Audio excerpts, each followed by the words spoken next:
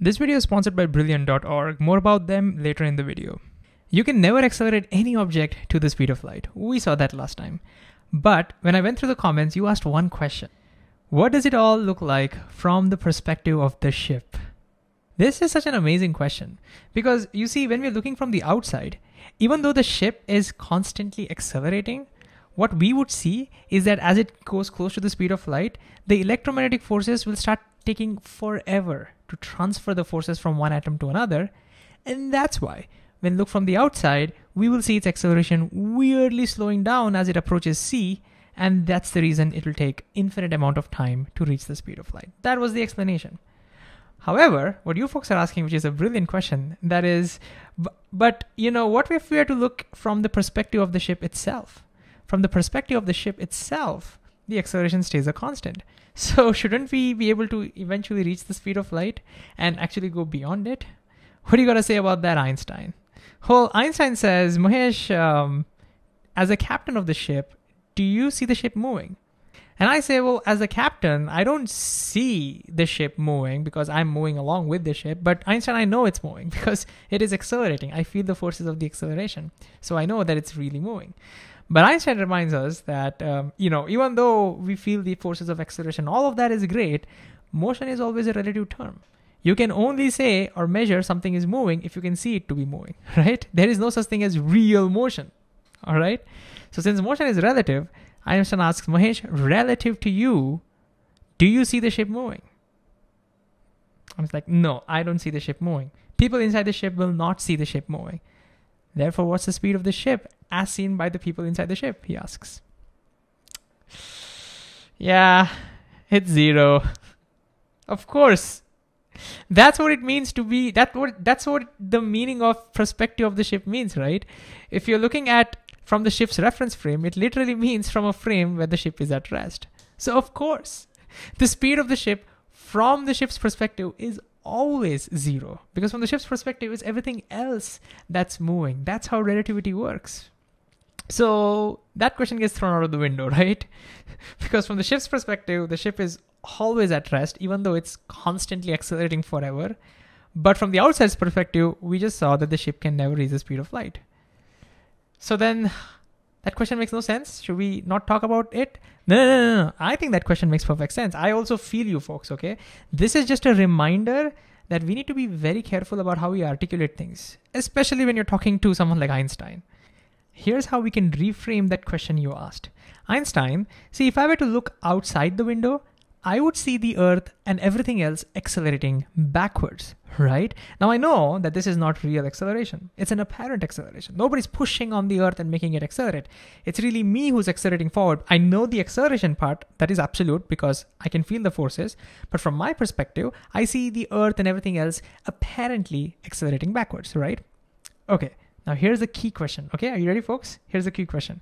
See, when we were looking at that ship from the outside, the problem was electromagnetic forces were taking forever to transfer from atom to atom because there was an actual force acting on it, and therefore the forces had to be transferred. That was slowing down, and therefore the acceleration was weirdly slowing down. But when we are looking at the Earth and everything else, there is no such problem because there is no real force acting on it. Every atom of this Earth will feel, we will see every atom of the Earth accelerating backwards at the same time, right? Right? Einstein, do you agree that, that effect that we saw over here does not appear here? And Einstein says, absolutely. He agrees with us. That effect does not take place. Therefore, the question we should be asking Einstein is, then Einstein, from our perspective, when you look at the Earth and everything else, shouldn't we see its acceleration to be a constant? And therefore, shouldn't we see it eventually reaching the speed of light and then go beyond? Shouldn't that be happening? And Einstein says, no. Einstein says, even though we don't have to transfer electromagnetic forces, this effect does not happen. We will still see the acceleration weirdly slowing down, and therefore it will never reach the speed of light. But I'm like, how, Einstein? How? How does it make any sense? And what Einstein says to this is not really mind-blowing. It's very unsettling, actually, because on one hand, whatever he's going to say will make perfect sense. And yet, on the other hand, it will be like very dissatisfactory. Like, it'll feel like there's some gaping hole in our logic. Are you ready for it? Are you ready for what Einstein's going to say? All right, here's what he says. Einstein says one of the fundamental rules of relativity, whether it is Newtonian relativity or Einsteinian, whatever relativity, is that if I see you moving to the left with speed v, then you will see me moving to the right with that exact same speed v. And I'm like, yeah, that makes perfect sense. And therefore now Einstein says, well, if you agree with this, Mahesh, now we've already established that from the Earth's perspective, we will never see that speed to be c. So clearly, if you agree with this rule, from the ship's perspective also, we should never see the Earth reaching the speed c, right? I told you, folks. See, how do you agree? How do you argue with that? Perfect logic, ironclad. And yet, there's this lingering question in my head. But what happens to their acceleration? Shouldn't their acceleration stay a constant? Because if this is true, then somehow even that acceleration, the apparent acceleration that we see of the Earth and everything else, should somehow decrease. But what makes it decrease? I don't understand it. There seems to be some gap in my understanding. And Einstein says, yes, Mahesh, there is a gap because there is a missing piece over here. And I'm like, what is that piece, Einstein? Tell me. And Einstein says, well, I can tell you, or we can discover it together. And I'm like, well, folks, if you've seen this channel, you know we'll go for discovery. So Einstein, let's discover it together. Speaking of discovering physics, one of the cool ways to do that is using Brilliant.org, the sponsor of this video. Brilliant has math, science, computers, and data courses, and their simulations are super useful in gaining intuition. And one of my favorite courses, well, no surprise, is special relativity. Using visuals and interactive storytelling, it actually helped me discover concepts. For example, I went through their twins paradox, and I looked at the situation from different perspectives, and by drawing various spacetime diagrams, I discovered the true resolution. There's no paradox for me anymore. I love Brilliant, and I recommend it to my students as well. So if you want to check it out, there's a 30-day free trial, but the first 200 of you can get a 20% off on the annual premium subscription. All you got to do is go to brilliant.org/FloatHeadPhysics. The link is also in the description. Thanks again for the support. And now back to the video. So come on, Einstein, how do we discover it? Einstein says, time for a thought experiment. This time imagine we have a giant platform at rest, cosmic size platform, let's say. And we have this spaceship hovering over it, but traveling very close to speed of light, let's say with some speed v. Now this is the platform's perspective. However, if you look at the same things from the ship's perspective, well, we see the ship to be at rest and the platform moving towards the left with that very high speed v. This is no ordinary ship, folks. It is also installed with a giant stamping machine. You click a button and a stamp will come out and it'll stamp that it'll put a stamp mark on that platform. Okay, and the thought experiment we're going to do is we're going to have a timer with us. So here's our photon clock that we saw last time. We're going to click the button, stamp it, wait for 1 more second and click the button again. In other words, we're going to put 2 stamps 1 second apart. And the whole question is, what does it look like from the ship's perspective? And then what does it look like from the platform's perspective? So let's look at it. Let's look at what the whole situation looks like from the ship's perspective. Remember, from the ship's perspective, the ship itself is at rest. The platform is moving backwards with the speed v. So let's look at what it looks like. Here we go. SAMP. Timer has started. 1 second up. SAMP 2. That's it. And the question I have for you is, how far apart are these 2 stamps? Well, that's not very hard. We know that they are 1 second apart, and we know that this platform is moving backwards with the speed v. Therefore, it would have traveled exactly v meters, right? In 1 second, it would have covered v meters. Therefore, this distance must be exactly v. Okay? Einstein, come on. Come on, you got to do better than that. Give us a more challenging question. But now Einstein asks, Mahesh, what does the whole situation look like from the platform's frame? And I'm again like, well, it's the same thing, right? Now this time the platform is at rest and the ship is moving forward with the speed v, so it'll move distance v. So again, won't we see the same thing? But Einstein reminds us that when we look at the ship now and its clock now, that clock is dilated. Now it's going to take more time for the ticks to happen. In fact, if we assume that the speed is so high that the time dilation factor is 2, then that would mean that we will have to wait 2 seconds in our clock in this frame, standing on the platform. We'll have to wait for 2 seconds for this 1 tick to happen. that means in between the two stamping, I will see that ship traveling for 2 seconds, which means I will see it traveling for twice the distance. Let's see. Stamp. Dilated time. It took 2 seconds in our clock for that 1 second to tick. And therefore, these are now 2 seconds apart, folks. Which means that the ship has traveled for 2e, and therefore, this distance must be 2e. Wait a second. Einstein, what's really going on over here? Why are we getting this discrepancy? Well, Einstein reminds us that, hey, because time passes at different rates when you look at that ship from the ship frame and you look at it from the platform's frame, then because of that, the time between the two events will be different, right? Yeah.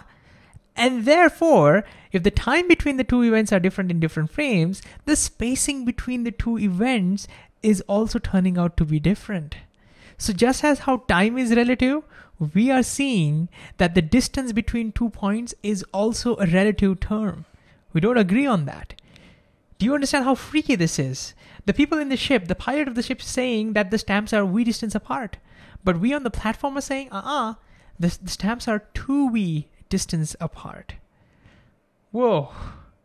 But wait, Einstein, does this mean that if you were to put a markers on the whole platform, that we would disagree on the physical location of where that stamps have been? Like, that can't be true, right? Einstein says, no, we won't disagree. And the reason we won't disagree is because just like how the stamps are closer over here, even the markings will be closer over here. The distance between the atoms will also be smaller. Everything, distance between any 2 points, as you see from the ship on the platform, and anything else would look closer. Therefore, you will not just see the stamps closer, but you will actually see the whole thing shrunk in the direction of the motion. This is what we call length contraction. This means moving things will always have a length that is shorter in the direction of the motion compared to when you look at it from a rest frame. And now if you're wondering that from the platform's frame, the ship is moving and therefore it should be length contracted, you're right. It is also length contracted. Now we may be wondering, well, how much does it get length contracted? Well, over here we saw that it got length contracted to half the value. Why did it length contract to half the value? Oh, that's because the time dilation factor was 2. This means that if that spaceship was moving at a much higher velocity where the time dilation factor was 3, do you agree that this would be 3v? So this means that the amount of length contraction, the contracted length, will always be equal to the proper length, which is the length that you see from the rest frame, divided by the time dilation factor. Time dilation factor gamma, which we've seen before. So right in front of your eyes, folks, you can see how space and time are inevitably intertwined together. There is no escaping it. This is the reason why in special relativity, we don't like to talk about space and time as two different things. You can see right in front of your house how they affect each other. Time dilation is literally causing length contraction. That's why a more rigorous way to think about special relativity is in terms of not space and time, but space-time. That's why we talk about space-time. This formula can be confusing, so remember, L prime represents the length of an object that is moving when you're looking at it from a moving frame. That will always be smaller when you look at the length of that same object from a rest frame. So proper length will always be the maximum, moving length will always be shorter. And this, Einstein says, was the missing piece of the puzzle. We did not incorporate for length contraction when we're looking at things from inside the ship and we're looking at everything going backwards. All right. So we can now incorporate this and see if it all makes sense. But before we do that, I have one more question for Einstein. How real is this? Like, is length contraction real? Do we have evidence for it? And Einstein says, well, first of all, the fact that we have evidence for time dilation that we've already seen last video is an indirect evidence for length contraction, because remember, it all comes from there.